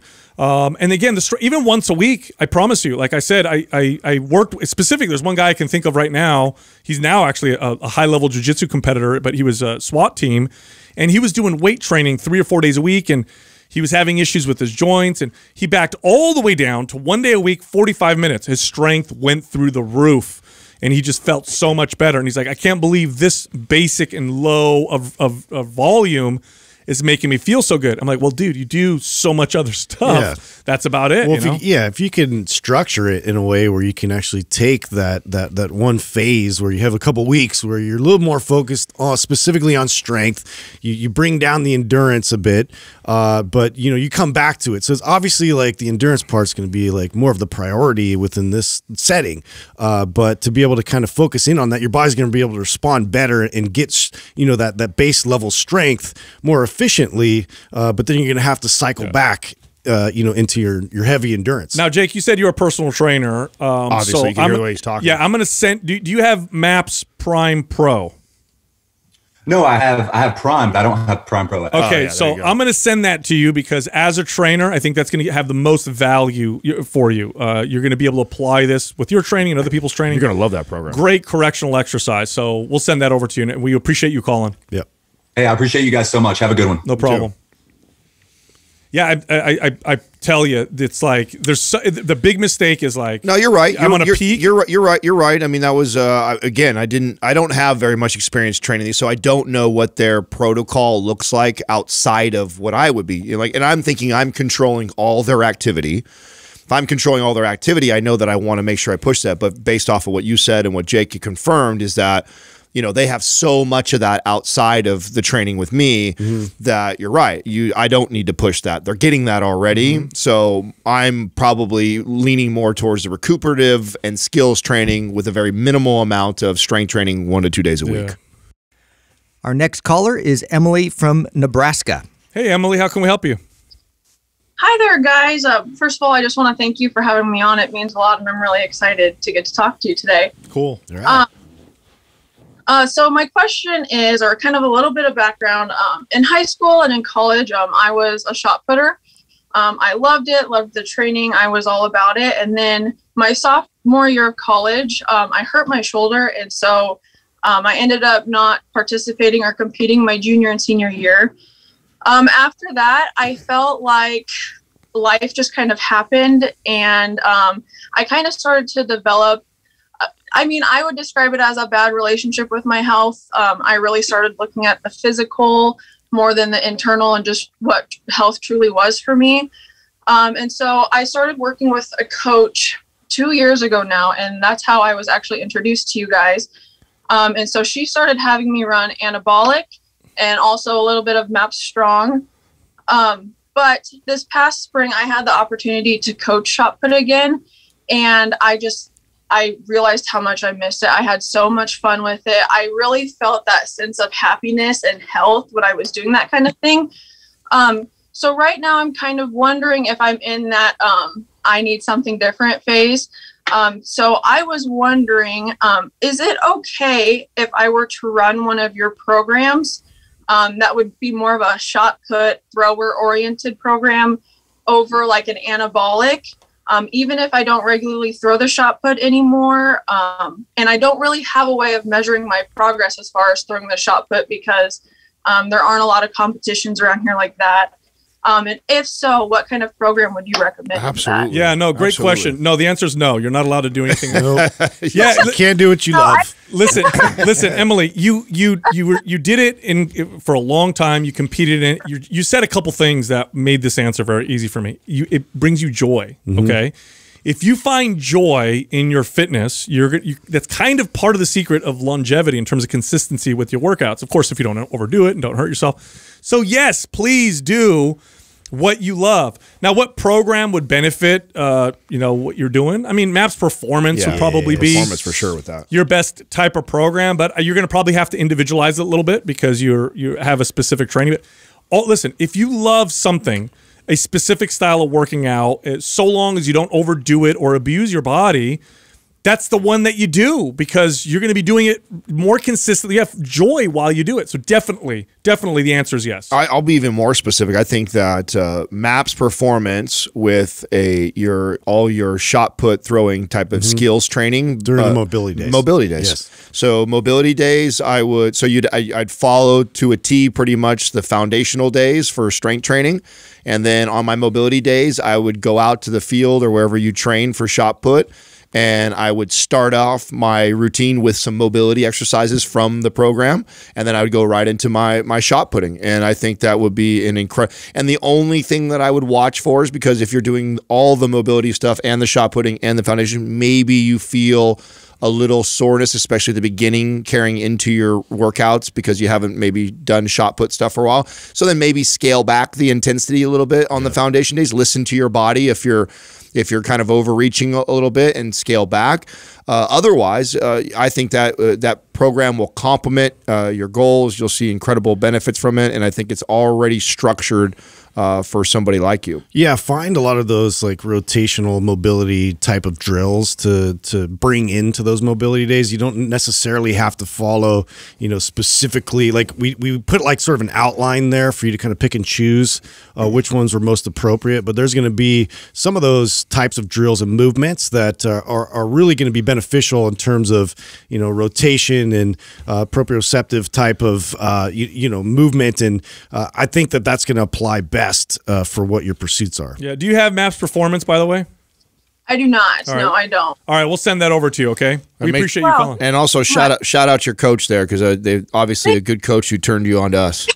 Thank you. Yeah, I have those weekly calls with her. She's like, well, listen to what my pump guys say. Did you listen to that podcast? Yeah, that's great. Smart coach. She's our people. Yep. Awesome. Thank you. Yeah, I swear, unless it's hurting you, unless it's abusing you, unless you're developing health problems, if there is a physical pursuit that brings you joy, that's do the answer. it. Yeah, I don't care what it is. Again, unless it's hurting you, do that one because that's the one you're going to want to do. I think we still get this because of, and this goes back to what we just talked about the other day with the whole cardio thing. I think because we kind of shit on the cardio so much that there's people that enjoy doing things like that. And I think that's important to make clear here too, that when we've said this again, and I feel like I have to repeat it because we still get I blame the space because people assume everybody's dogmatic about whatever we promote, and really we're just trying to sift through what's best for the individual. That's right. Like if her question was, "Hey, I'm thinking about using shot put to get in the best shape and lose body fat. Do you think that's a great strategy?" I'd say no. No, I don't. I think there's many other strategies that would be better than shot putting for losing body fat. But if you say, I love to shot put and I enjoy that. And I want to build that into my routine. We'll structure around that. 100%. Just like I would say to somebody who says, I love to go for a run, or I love to get in the pool and swim laps. Like, absolutely.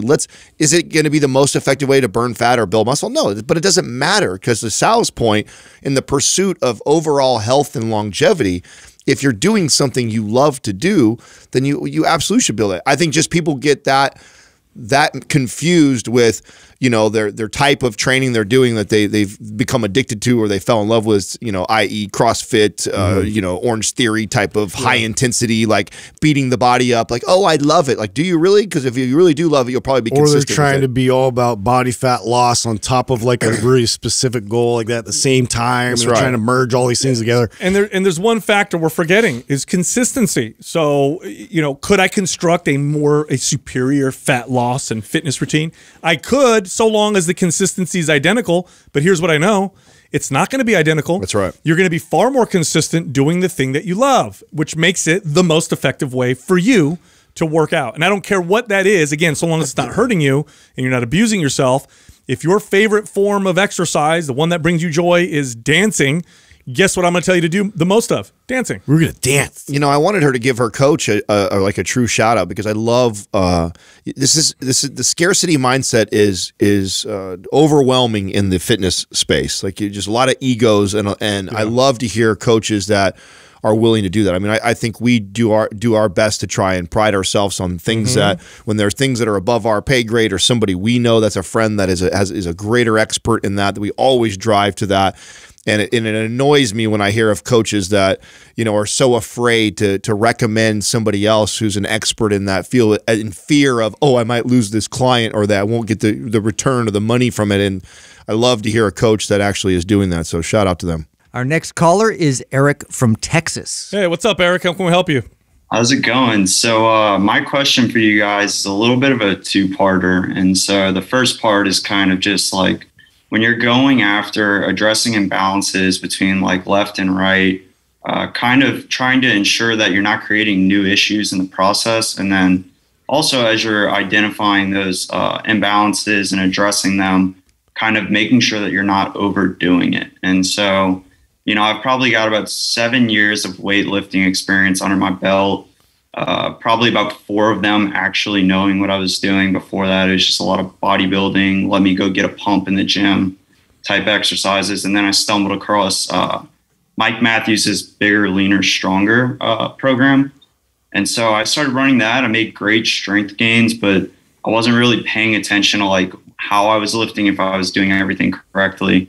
And then Mike introduced me to you guys' podcast, and I learned a ton about imbalance. And so one of the things that I kind of noticed was like, when I'm squatting, I've got my left foot pointed at 12 o'clock and then my right foot's more at like 2 o'clock. And so, you know, one of those things that I was trying to address was that lack of external rotation on the left side. And so, you know, I started working at that for probably about a year. And then I started doing like split squats instead of just like regular barbell squats. And I started getting a lot of pain on my left hip. And so, you know, like that kind of frustrated me, because I'm trying to do the right thing by addressing the imbalance. And then all of a sudden now I've got hip pain. And then like another thing was I noticed I had forward shoulder. And so I started working on that retraction of the shoulder blade. And then down the line, I take progress pictures, and now I see like, oh, I think I have a winged scapula on the left side, but my right shoulder still looks like it's rolled forward. And so, you know, like I'm really trying to make sure that I'm addressing the imbalances, but not creating new issues in the process. And like, I don't know if I'm doing too much work trying to fix things. And maybe that's why I'm getting like the hip pain. There's a lot to unpack here. Hold on. So first I want to get to the bottom of what hip, right? So you explain the feet, right? So you have more of an extra rotation on the right side. Yeah, the right side is externally rotated more than the left side, correct? Just putting torsion going in one direction, right? And so the other trying to compensate. Then the hip flexor that you're feeling that has pain, or that is more tight. Is it on your left or your right side? I would say it's my hip flexor that feels tight, but sort of like the pain is kind of where like the femur is, you know, like in like that hip socket. Is it kind of like on the back by like on like the posterior side? Right. Is it on the right side or left side? On the left side. Okay, it's on the opposite side that's externally rotating. Well, I have a quick comment here, Eric, that I think generally will help you here. Okay, so here's why what's happening to you is happening, okay? And this is common when people do correctional exercise. This is why we make such a heavy emphasis on technique, form, intention when doing correctional exercise. So you're focusing on scapular retraction. You developed winging because you did it wrong. You were actually doing your technique and form was not correct. So what you were actually doing is you were trying to bring the shoulder blades back, but what you were probably doing is practicing a little bit of winging on one side, right? So correctional exercise, form and technique is so important. All the intention. It's so important. You have to watch the videos, and your form has to be exactly like what you see in the video, no deviation whatsoever. Otherwise, you're going to train and create something else. How do we do that? Well, watch the technique and go easier. You might be going too hard. You might be going so hard with the intensity that your technique is moving in the wrong direction. So you can do correct. I've seen people do this, by the way. They'll do correctional exercise. They're like, oh, I know that rows help with forward shoulder, so I'm going to do lots of rows. And they end up with worse forward shoulder. How did that happen? Well, let me see you do a row. Oh, that's why, because you're training the row in a way that's encouraging forward shoulder. So, you know, we could try to break down specifically what we're going to recommend. I think that's almost impossible without assessing you. But I think generally, whatever you were doing correctionally, your technique intention was wrong. Now, can you overdo it? Yeah, you can overdo anything. But if your technique and form is perfect, daily practice twice a day for about 10 minutes is probably going to be ideal for this you. may be a situation too where you need to pull a coach in to observe what your body is actually doing, because I know a lot of times like clients will be emulating what they see in a video or what the coach is trying to get you to do, but don't really realize what's actually happening as you're going through these movements with your joints, but definitely the cues. So something that Adam was able to address in the Prime Pro webinar was a lot of those very specific cues of how you need to feel your way through those very intensive type of mobility drills. So that's the direction I was going to go. So Eric, have you followed that Prime Pro webinar that I did? As a matter of fact, I actually bought Prime Pro about a month ago. And in between the time that I submitted my question and now, I've been running Prime Pro. And I would say like my hip, I don't have pain anymore. So I've reduced my load. I've actually just answered your own question. Higher rep range. So like now, there's not as much load. I'm working in a higher rep range, so it's lighter weight, and I can really just focus on putting my body in the right alignment before when I'm going through my workouts. And like I said, my hip feels incredibly better now. That a boy. Awesome. The first thing I was going to say, and if you haven't, the Prime Pro webinar, I actually take you through so if there's some movements maybe you're unsure of, or you want to see what the guys are talking about when they say the intent and how I do it, so important. So take advantage of that. It's absolutely free. So watch it if you get a chance. And then the other thing I want to be able to give you is access to our forum. Justin was alluding to a coach. I'll one up that. Instead of you paying for a coach, or I'm going to give you free access to our forum. When you get into the forum, say hi to all of us, and then post a video of you squatting so we can actually see, so we can get to the bottom of this instead of us guessing and speculating and trying to figure out. If you, one of the #1 things that people use our forum for is exactly that. It's filled with other movement specialists and coaches and PTs, and we're in there. And people love to post videos of their form doing something, and then the community, if we'll get to you, or us will get to you and be able to kind of give you some tips on what might be going on. Awesome. Thank you so much for that. Awesome. Yeah, no problem. Thanks for calling in. Yeah. Yeah, it's like technique and form is always important. But boy, when it comes to correctional exercise, that is everything. And you would be surprised, not you guys, but the people watching, you would be surprised at how hard it is with zero resistance when you have certain imbalances.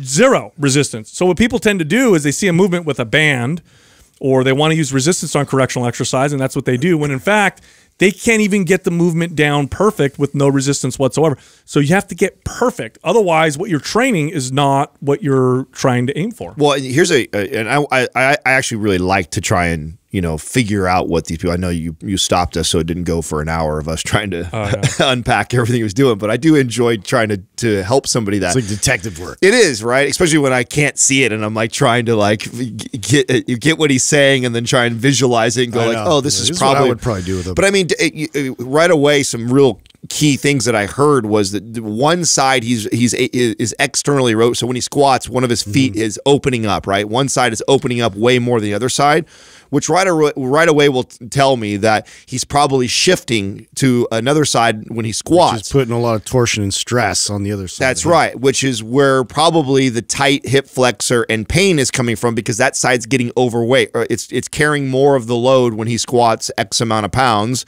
because he's shifting over to that side. So right away we could, and this starts at the feet, right? He starts by addressing his ankle mobility, his foot strength. Then he works his way up to his hips on the internal external rotation, the ability to abduct and adduct, and then we work all the way up from there. But absolutely, how you do this, the intent when you do the correctional exercise is so it's everything important. Otherwise, it becomes actually kind of worthless because you're not detrimental. Exactly. Yeah. By the way, the place you can see the webinar that we're talking about is primeprowebinar.com. Our next caller is Andrew from Iowa. What's up, Andrew? How can we help you? Not much. Originally, I was going to call in and talk about. I've always liked to run. I've always liked to lift. I know, especially listening to your recent podcast when you're on the Mark Bell podcast, I really know I need to cut back on the running.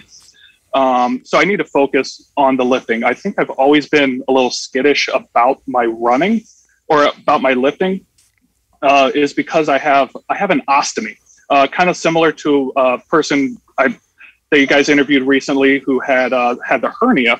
So it's going to be something similar. I have Crohn's disease. I know nutrition kind of plays a part in that. I'm just kind of would like to pick your guys' brain, see if you guys trained anybody who has an ostomy. I mean, I squat, I deadlift, I wear a lifting belt probably more often than not because of that abdominal surgery, and just really wanted your guys' thoughts on that.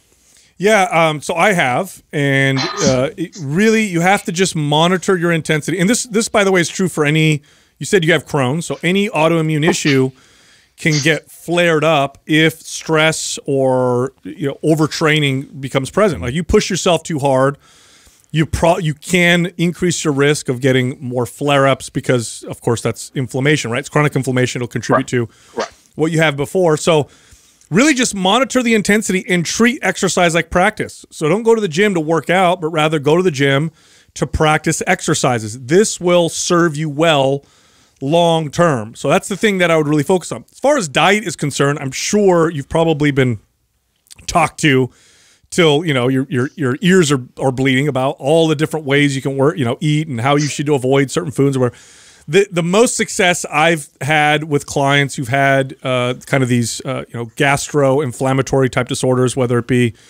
Crohn's or even other types of issues like colitis, carbohydrate specific diet. I'm sure you've heard about this.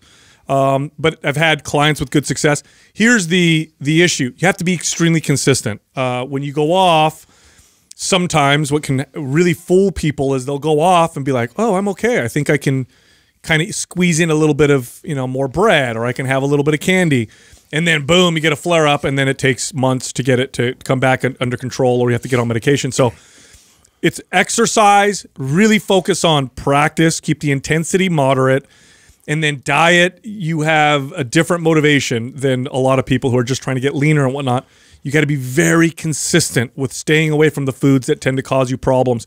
Extremely consistent, because even if you eat them and you notice no immediate issues, it's oftentimes setting you up for issues in the near future. Andrew, are you currently strength training right now? And if you are, what does it look like? Yeah, right now I'm training, trying to do full body at least 3-4 times a week. At one point, I was lifting and running, 6 days a week. The running was just killing me, absolutely draining me. I was always a big fan. If you guys ever remember the Bill Phillips Body for Life program, Yep. that's how I got into working out. And I just always have leaned heavily on that. I know, having 3 kids, working, I can't do it all. I know. And plus I kind of realized that I'll never get those gains or aesthetics if I keep running as much as I did. So it's finally just kind of realizing, hey, calm that down, rest, recover, especially with my Crohn's, my ostomy, all of that. But yeah, I have a home gym at home, pretty nice little setup from the pandemic, and work out 2-3 times a week. Yeah. Now, are you pretty good about switching up, like phasing the workouts? I mean, have you ever followed any of our MAPS programs? Are you familiar on how we periodize the programs, or do you do any of that yourself, or do you kind of follow us? No. Go ahead. No, I've been following you guys for the past couple months. Still learning the different MAPS programs, what that's all about, and just really getting into it. Yeah, I would love to see you follow like MAPS Anabolic. I think MAPS Anabolic, 2 days, it has an option of 2 or 3 days a week. If you're scaling back on the running and you're not doing that, I think 3 days a week is perfectly fine and doable. If you still were going to integrate running in there, I'd probably scale you back to 2 times a week. Yeah. And follow that routine. And I would even start in the pre-phase first and then move into the phase 1 after that, even though I know you have some background. That type of programming, I think, would be ideal for where you're at. Yeah, I would go, look, to be more specific, 2 days a week of full body strength training, and then 2 or 3 10 to 15-minute walks every single day. That's it. So 2 or 3 walks after you eat breakfast, lunch, and dinner. That actually helps with digestion. It helps reduce inflammation. Perfect for you. And it gives you that extra activity, which is healthy. 2 days a week of full body resistance training. And then if you want to do any more, mobility work. That's what I would do. You could do mobility work every single day, where you go into your facility, your gym, you get a stick. You could do stick type mobility exercises. You could do Prime Pro type mobility and correctional exercise stuff. You could do that every single day. And then, of course, like I said, the diet, the sleep, all that stuff. If you do that consistently, I think you will see your body progress on a pretty consistent basis. Consistency is a key, and frequency, and to kind of overcome, maybe some of the hesitancy towards lifting weights. It's you don't have to go in there and try to add load every single time and really increase intensity. Really just like practice these movements and keep consistent with them frequent. You're going to get the gains as a result of just doing it more often. Perfect. And I know with me, yeah, it's that diet component. I have to, the way my body's structured, I have to stay on a almost paleo diet. Works well for me. And as soon as I introduce more carbs in there, I swell up like a balloon. Yeah. Yeah. Are you familiar with the carbohydrate specific diet? I am not. Oh yeah. Look that up. Look that up. They've had a lot of success with people with Crohn's. So, and it's kind of similar to what you're probably already doing. So I'd look that up and just see how you feel. But that's the biggest thing, man. That's what it's called, carbohydrate specific diet? Yeah, and I have a godson who's got really bad Crohn's. I have my own gut issues. At one point, I thought maybe I had that. Luckily, I don't. I've worked with clients who've had colitis and Crohn's, and boy, I'll tell you, man, the consistency is everything with this. And I know how hard it is because it's like you're doing well. Wow, my body feels good. I don't have any signs of Crohn's. Inflammation's down, everything looks good. Then you have like one cookie or one thing that's off the thing. And then you're like, I feel good. No, it didn't affect me. Let me try a little bit again.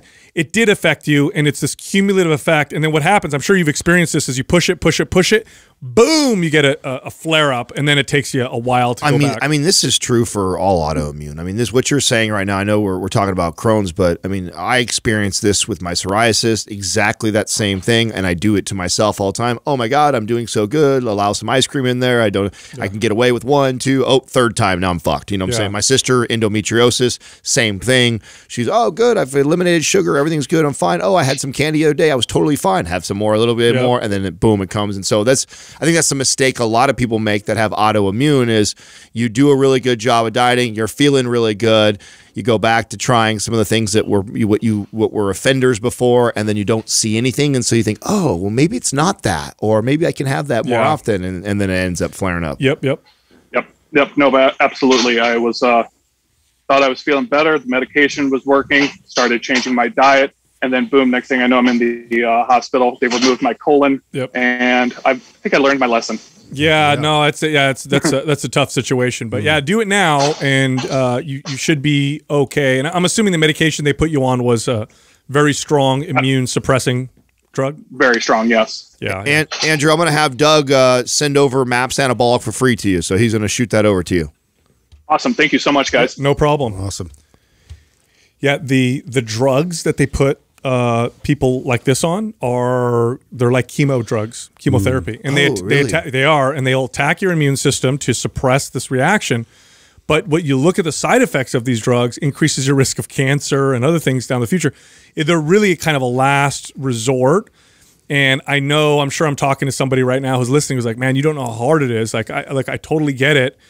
But you don't have, normally we communicate flexibility with people.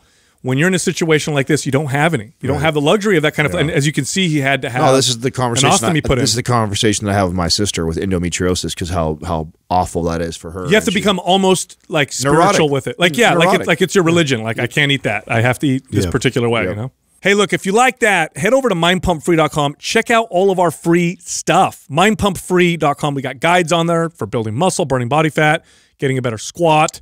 Lots of cool stuff. Also, you can find us all on Instagram. So you can find Justin at mindpumpjustin, me at mindpumpsal, and Adam at mindpumpadam.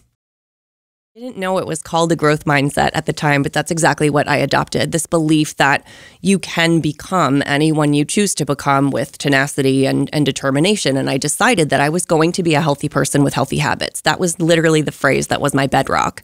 And so when I would ask myself, when I had, faced with decisions or choices, I would ask